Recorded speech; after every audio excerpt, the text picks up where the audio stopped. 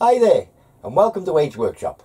As the title suggests, this is going to be an improvement as to the way you adjust the angle on the compound slide on the WM180 lathe. Now, it's a beginner's improvement or a newbies to the lathe improvement. I'd probably recommend that if you buy one of these lathes, then it's probably high up on the priority list of you doing it. I've had the lathe quite a while and done many projects, and eventually I've got to the stage where I've said, you know what, I've had enough of this and I'm going to do the improvement. Let me show you how it stands at the moment and why I wish to improve it. So as the compound slide stands at the moment, to adjust the rotational angle, you have to wind it right back to reveal the two screws. And I'll do this in real time. As you can see, it's well back indeed. So let's keep going. Could put an electric drill on the end of this, I suppose, and wind it off, but I mean, you're talking way back beyond its normal sort of working positions of travel where you would be using it for cutting and what have you. It's a little bit grubby in there, and as you can see, the two screws are arriving out of the bottom. So to make any adjustments, you'd have to loosen the two screws, rotate it to the angle you wish, and again, with the carriage right back, it fouls on the hand wheel. Let's just wind it forward a bit. Adjust it to the angle you want. Now, if you were to lock it down, you know, say an approximate angle set with a protractor, something like that, and then you wish to clock it in to a certain amount of, you know, thou per inch on the outside, so to speak, you've got to wind it all the way back again, and if it's out, you've got to wind it all the way back again. So my thinking, as you've seen with sort of many larger lathes, they have a recess in the side, a couple of captive bolts in a rotating track, and you simply do up the two nuts, one on either side, and you don't need to do all this wind it all the way back and forth stuff. I have an idea. It's not all my own idea. I have seen somebody do it, not on this particular lathe, but on another lathe of another manufacturer, what have you, but with a similar sort of problem. I shall show you what my plan is to repair this. So first of all, having wound it all the way back, let's just loosen these two screws off altogether and just remove the compound slide, and you can see how it works at the moment. I'll get those two little bolts. So you have a rotating plate in the bottom, and when you bolt down using the two bolts, it pulls this plate up, pulls the compound down, sandwiches the two together and locks it in whatever position you lock this down in. Which, yes, it does work and it does do the job, and I have, you know, set it at very accurate angles. But it's an absolute pain winding it all the way back and forth. So my thinking is to machine a rebate in the back of here to a diameter, which I haven't decided on yet. I've got a fair bit of meat to play with, probably, let's have a look, let's get a rule on it. Excuse me leaning in the shop. I've got, yeah, let's say 8mm to play with before I start intruding in the thread. And it's actually around 10mm to the thread there, so let's say I had 8mm to play with, so that I don't, when I bore this out, break into the threads, which are purely drilled and tapped through this block at this end. So I'm going to have a rebated hole in there, parallel, a tapped hole in from the side. Say I was going 8, then it would be 4mm up, maybe with an M6, something like that, maybe 5mm up, in through that side, through into that bore, and the same on that side. If I were to replace this disc with a disc that comes up through the hole and then has perhaps a 45-degree taper, perhaps maybe 30-degree taper, what would happen? That disc would stay still in the bottom.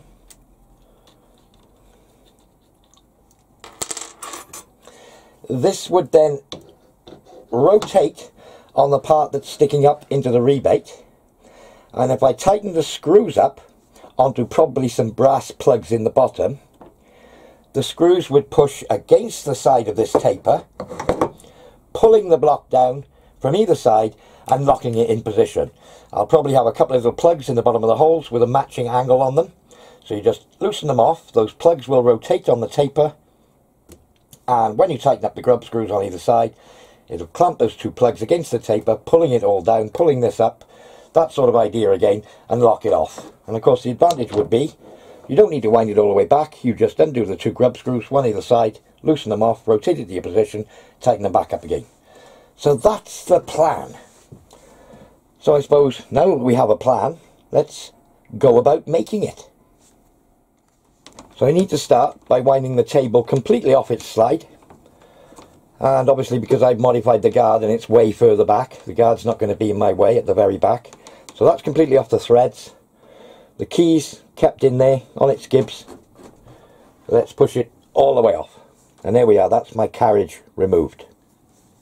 Or my cross slide removed. Does actually give me the opportunity to have a good clean in here. As you can see, the little pickup is here for the DRO.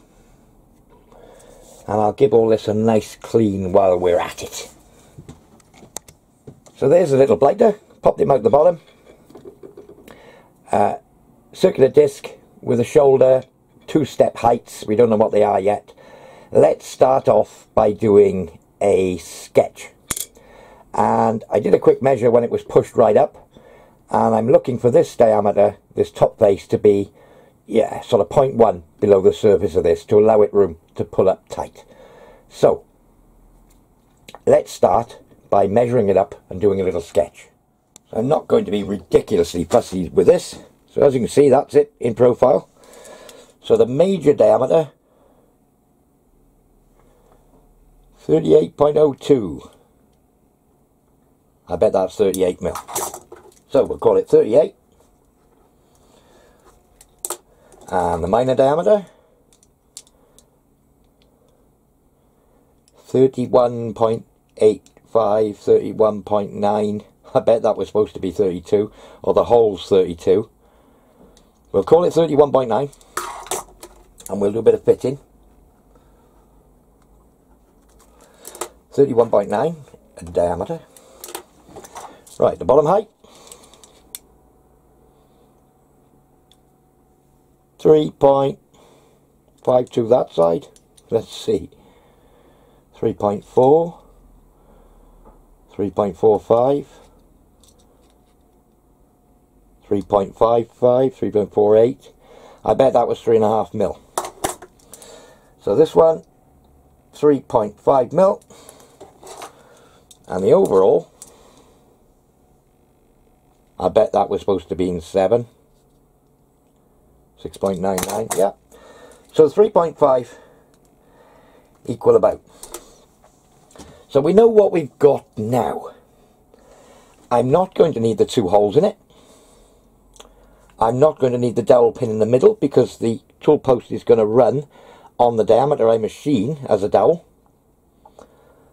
So I think that's pretty much it. That's all the information I need off this.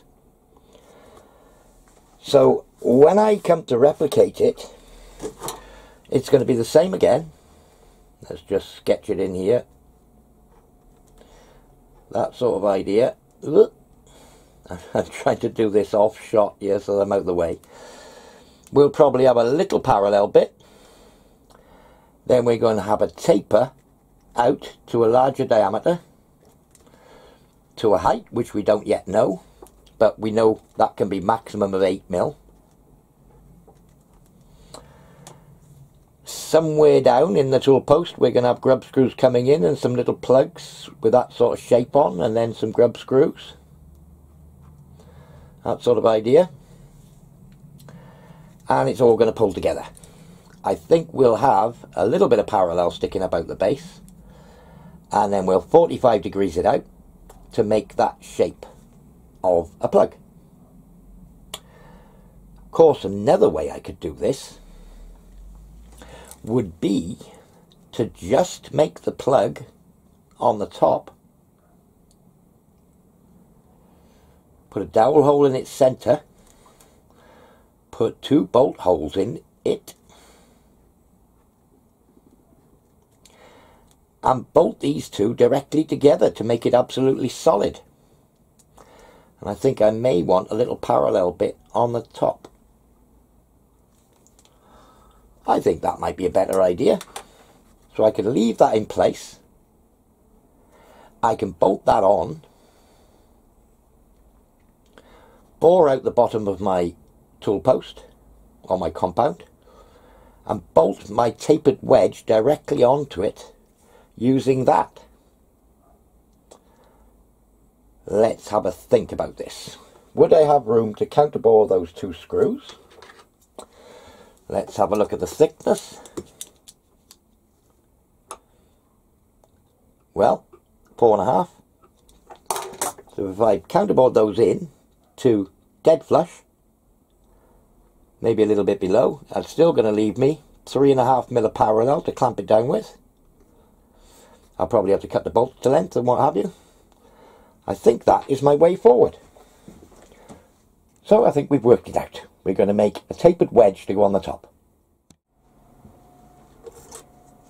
So what are we going to make it out of? That's handy.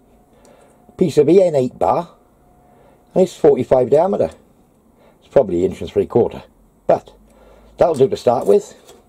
We know we need at least 8mm. So I cut, let's say, give ourselves a bit to play with, 10, 12, 13, 14mm off it. Note to self, buy some new tips for your parting tool. We'll have to use a high-speed steel.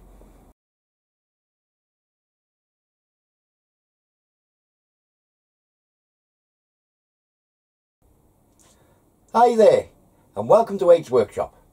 As the title suggests, this is going to be a beginner's... Hi there, and welcome to Wade's Workshop. As the title suggests, this is going to be an improvement as to how you adjust the angle on the compound slice. Slice? Okay, let's talk about the cam itself. Basically, it's going to be an eccentric circle on the end of my, what I'm calling this the cam. An eccentric, try again, eh? But as to what you'd like to see, feel free to comment below. Once again, thank you so much for watching, and for all the support I've had so far. And if you're new, don't forget to Can you hear that? Bollocks. Hi there, and welcome to Wade's Workshop. Hi there, and welcome to Wade's Workshop. Today we're going to be machining and fitting an ER32 chuck to fit onto my Warco W18.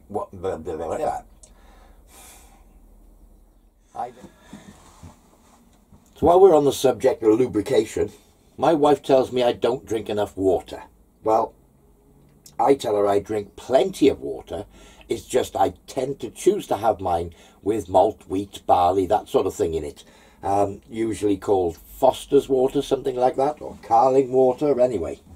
So, I've been given this bottle, which has got 750 fill. No. 7. I'll do one more of those. Should be the last one of the end clips. I don't know where I am. Bollocks.